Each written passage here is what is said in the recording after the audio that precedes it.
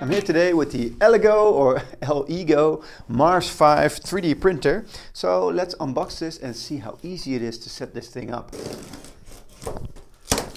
So the whole thing here is wrapped in plastic and foam, so that is already looking pretty cool. So let's get that open to get to the foamy parts. Okay, now in here we have the power cord, and this part comes off. And here on top we have the toolkit. Here is the book, the user manual, this foam piece, then another foam piece here at the back, and then this foam piece in the middle here. So here's the Elegoo machine, looking pretty cool. So we've got the power switch right here, then a USB in and a DC in. Okay, so this part comes off. There's another foam piece in there, and then we can remove this foam piece. So there's certainly a lot of foam in there. This is like the glass or plastic transparent chamber. And here's some more parts. Another foam piece. This is all wrapped in plastic. And then a very, very cool green design there. So that's pretty cool. So let's read the manual and learn how to set this thing up. So we have a protective film here and here. And a protective film here on the base plate. That's nice. And then one here on the build plate. So let's remove that as well. And now the instructions aren't really that clear, but it seems this thing goes onto here with a clasp. Oh, so that's pretty easy to do. And now that's on there. And then this is supposed to go on top of here, I think. Perhaps we should turn it on and then it will automatically start guiding us through the steps. Let's see. Here are some additional tools you can use for all of this. The power adapter, some gloves. You've seen that, a USB stick, a little scraper, an actual scraper, some sort of coffee filters, and a mask as well, safety mask, and then the power cord right here. Let's get this thing on. I have to say it isn't the most user-friendly instructions here, so we have to just figure out in what order to do these things by ourselves. But let's plug this in and see where it takes us. Okay, so now that is turning on. It says upon startup, the printer conducts a self-check on the hardware components. So you can see here, self-test, usage count 0, status of LCD screen connection, status of the monitor. So it hasn't done any of these things yet. Tools, settings, and print. So it's a little touch screen here, nothing too fancy, but it is in color. Calibration, tank cleaning, you can stop it from here, device self-test in here. And settings, information language, surface, and then you can print, no file detector. You can put something on the USB stick and then insert that. It seems this resin container goes onto here. So there's a few legs here that go in there. That's secure, and then we can tighten that with these screws. But it doesn't say any of that in the manual. You just have to look at the thing and then gather that by yourself. And then it should do some test printing. And this flash drive apparently contains the software for slicing. So that seems to be the Voxel Dance Tango. You can download that or use this USB stick to install that on your computer. Yes, and we can easily fasten this. So now this is connected, and apparently you put the resin in there, which is not included in the package. So we have to buy some resin and then start the test. Let's put this away for a second.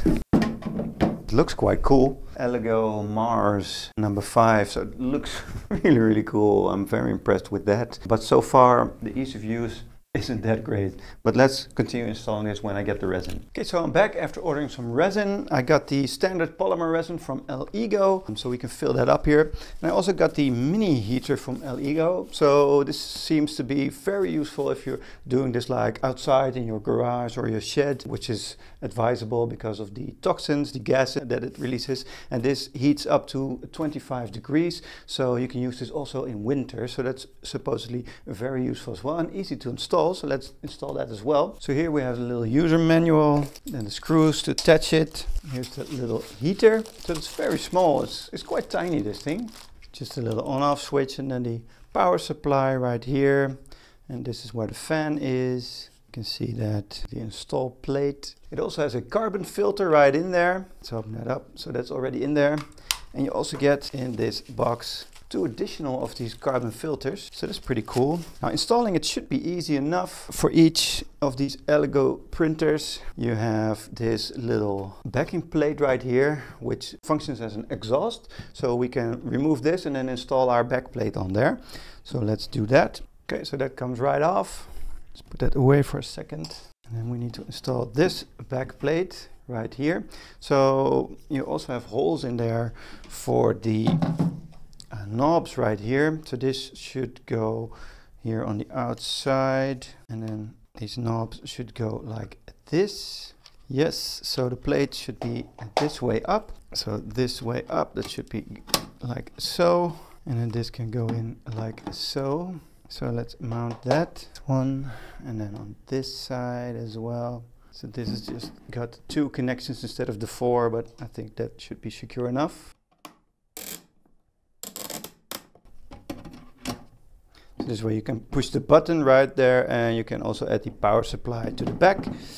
And then secure that mini heater here with 2 screws as well. Okay, so that is nice and secure. And now you can fit that over the top. Okay, so this fits on top of here. So these 2, make sure that you can still push the button and access the power cord right here. So this should be fitted like so, this way up, it seems like so, this way up. So let's get those first screws in there. And then this one goes right here. Okay, and now we should be able to attach the Elegoo thing right here on the inside. So like this. And there are 2 screw holes here as well. So let's tighten those. Okay, so now that's nice and secure, and that should fit on top of here perfectly. Yep, and now you have the little heater in there as well. Okay, so now we should be able to add the polymer.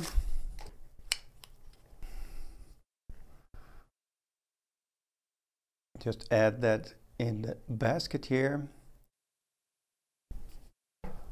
And then make sure you don't go over the max here, the max line.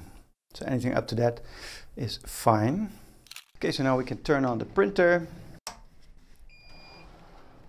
and add the power brick to our heater. So this thing is massive. Look at that. I think that's because heating that thing needs a lot of power. So let's add this bad boy back up here, like so. Then add the power supply like so. Clip that right in. And now we should be able to turn that on as well. Yep, so that is scanning the temperature too. 15, 16 degrees here. That's what it says. And then we should be able to insert the USB stick that was delivered with it. Let's see if the test model is on there. So that's immediately reading that. So that's cool. It seems to be on. Temperature is already rising here. So we got the slicing software right here, and then the printing test. So let's click on printing test. And there is the rook. You can see the file information, how long it'll take. So that's pretty cool. So let's start printing that. So now it's calibrating, automatically detecting the resin here and going down. And we can see the temperature here for the heater as well. So it's dunking in there.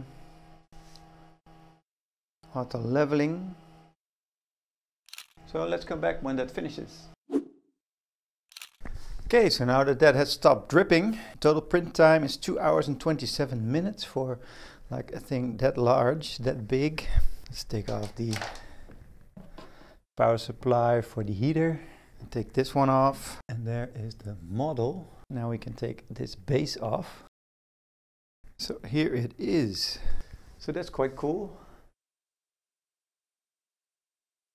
That is the standard print. It's a swirly rook piece here. Let's see if that will immediately pop off. Yep. Now I read you also have like a cleaning station that you can use from Elegoo to clean fully clean these. Get all of the resin out of there. So it's pretty cool. You even have some lettering on there. Elegoo Mars 5, it says right on the piece right here. It's very oily, this piece, so cleaning it isn't really a bad idea here, I think, but does seem to be in very good condition, so that's really cool. Look at the detail on that. I think that's very nice. So overall this is a great printer, and it was pretty easy to set up, even though we had to get the resin, to wait a couple of days before I could start using this. And I would have liked to see like Wi-Fi on this, because now you have to use the software that you get with it. Well, you can use the Voxel Dance Tango software, and you get a code for that, so you don't have to buy it. So you can use the software with this, but then you have to put your prints on the USB stick and insert that. And well, that is a little bit of a hassle, but it isn't even the worst thing. Having like a Wi-Fi enabled device also lets you keep updated on the status and on the progress. So now this took 2 hours and 27 minutes, but it's nice to be able to get like a message that it's done, so you can go and turn the device off. So I think that's always a nice feature to have. But other than that, it's very easy to use. It's really cool looking, especially with the hood on top of it. Let's put that on there. I think that's especially cool. So it is a very nice printer and relatively easy to use. So this was my unboxing and trying to set this up, and I hope this helps you make your choice.